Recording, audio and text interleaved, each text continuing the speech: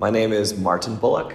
I teach chemistry here at Franklin, and the chemistry courses are part of a larger group of courses that comprise our pre-health program.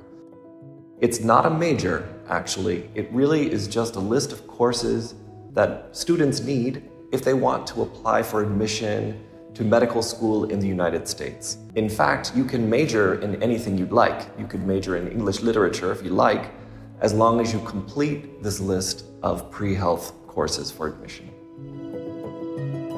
So the pre-health courses serve many future occupations or endeavors for graduate study, let's say.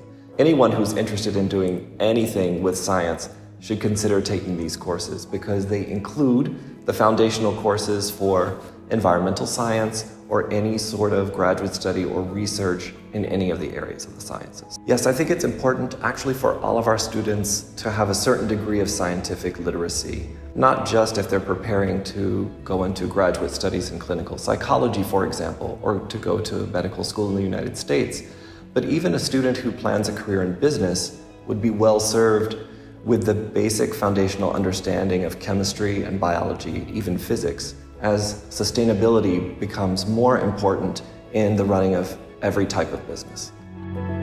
My advice to any Franklin student who's interested in the pre-health sciences, or even just some of our courses, would be to ask around. There are enough students who have taken the courses. They can give you their insights on what the courses are really like. However, you can also feel free to talk to any of us in the division, and we'll give you any information that we can to help you make your decision.